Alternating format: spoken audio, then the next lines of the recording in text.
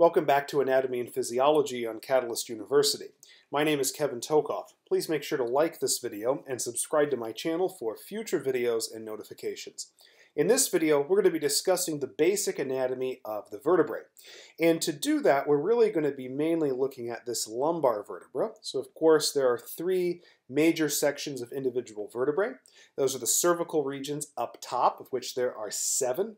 And there's 12 thoracic vertebra beneath that and 5 lumbar vertebra underneath that. Now we're going to be talking about the sacrum and coccyx in a separate video. Those are actually fused vertebrae, so we're not going to include those here.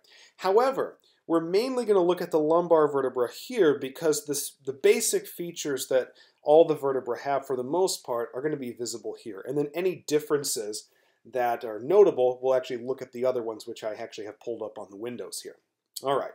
So here's our lumbar vertebra. Okay, now the first thing we want to do is we want to figure out what is anterior and what is posterior.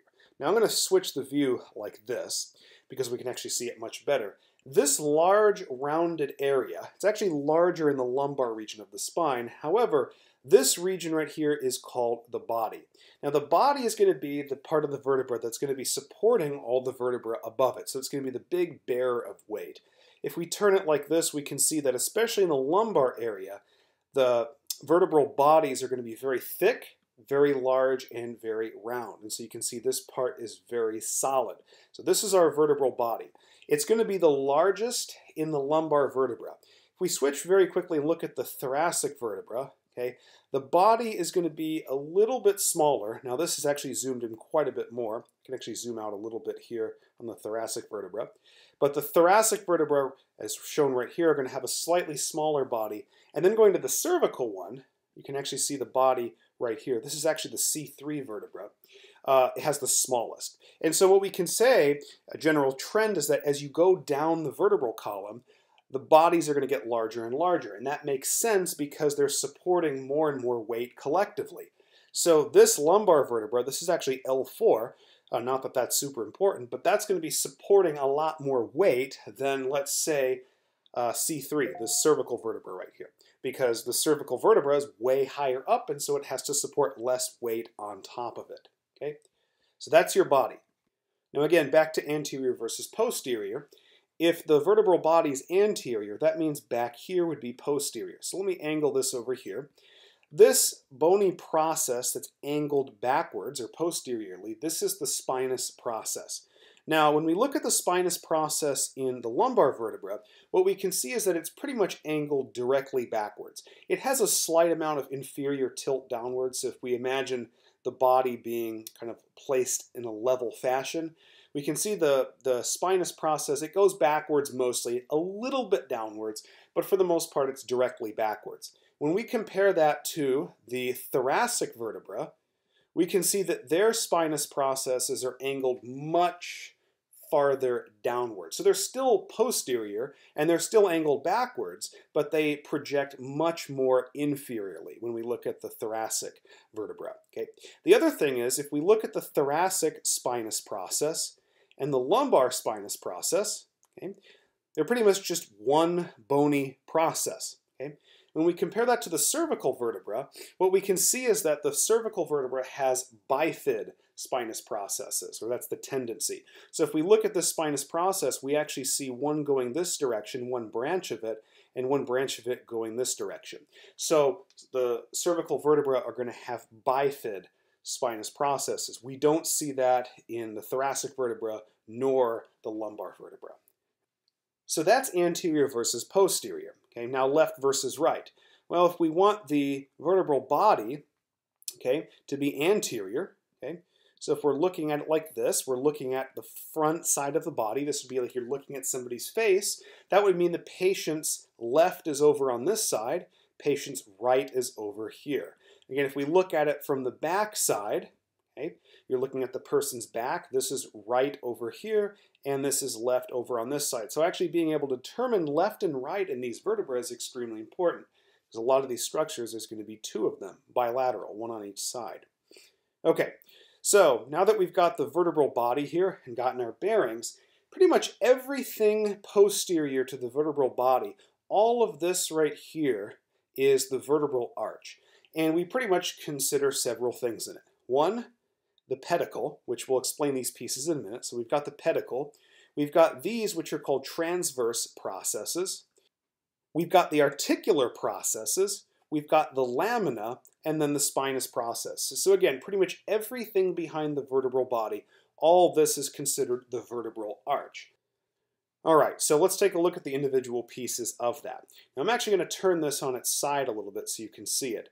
If we look kind of flanking the spinous process right here going in the back, we actually have two projections. One seems to be going upward, and the other seems to be going downward. So if we look at it, here's the one going upward, here's the one going downward. These are the superior and inferior articular processes respectively. Okay?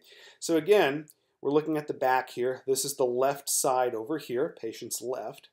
So this right here would actually be the left superior articular process. This down here is the left inferior articular process. Okay? And each of these is going to have two of each, two superior and two inferior. So going over to this side, we would have the right superior articular process, and this right here is the right inferior articular process. Right?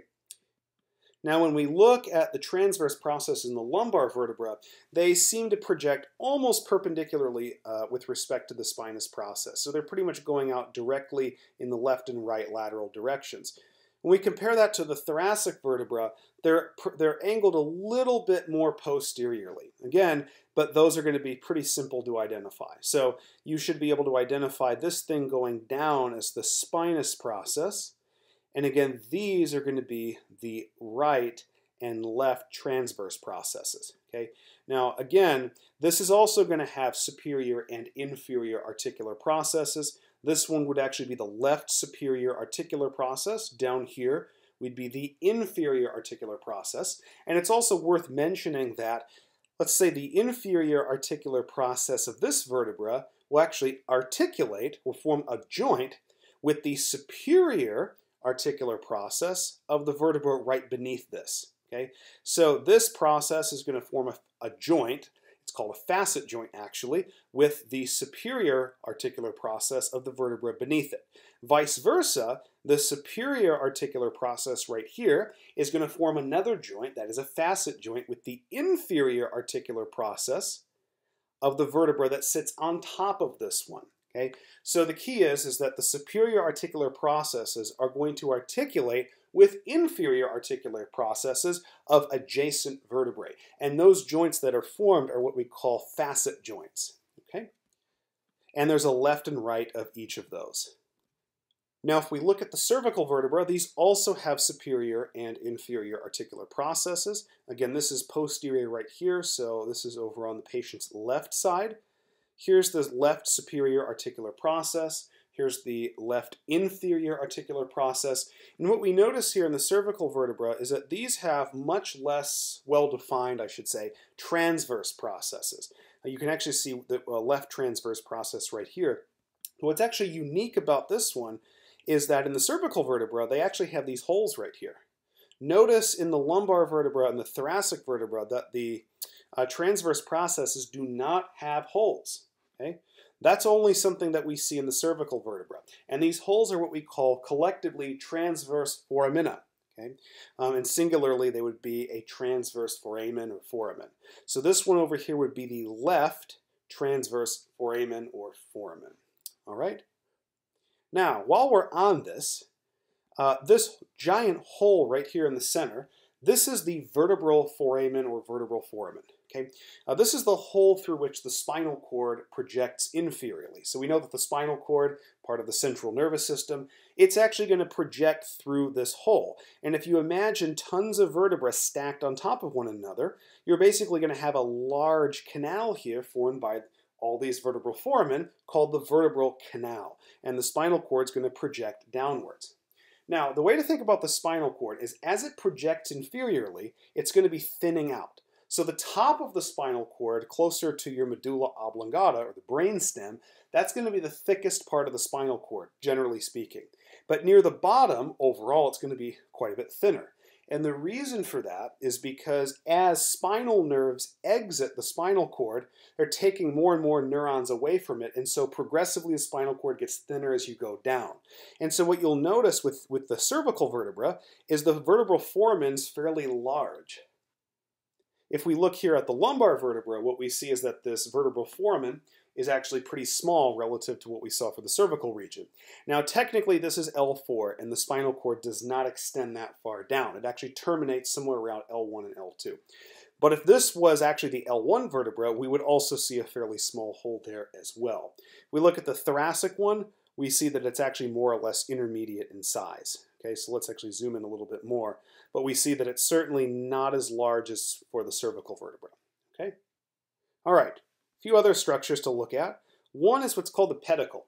Now the pedicle is the region coming directly off of the vertebral body and pretty much going all the way up until you get to this level of the transverse process. So this region right here, this would actually be the patient's left pedicle. Over here would be the right pedicle. All right? Now, if we look at the region coming off of where the spinous process is, so this arch region right here, okay, this would be the lamina. So this is the left lamina. This one over here would be the right lamina. So the lamina is the region, pretty much this arch flanking the origin right here of the spinous process. Okay? And pretty much at the junction here of the lamina, where it meets up with the pedicle, that's pretty much where the transverse process is going to come off and project laterally. Right? Now a few other things here. One, if you look at this arch right here, okay, this arch is what we call the inferior vertebral notch. Inferior vertebral notch. Now the one up top here, which looks to be smaller, is the superior vertebral notch.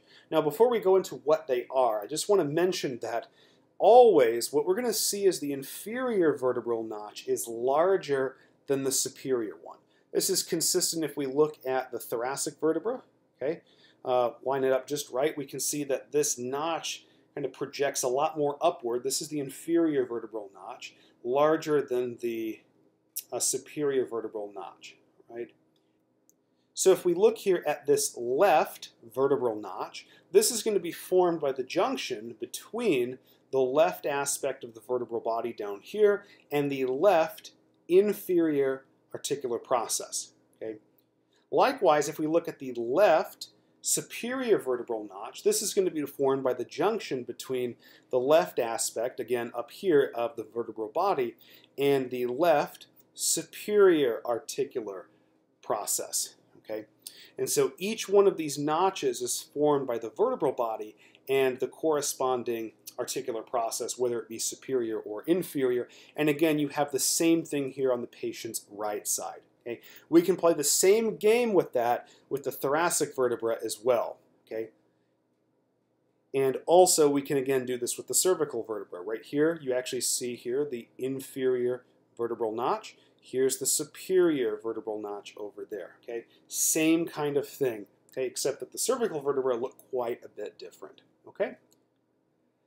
And so really to conclude, if I had to sum up some of the big important structures that we have here on a general vertebra, we have the vertebral body right here.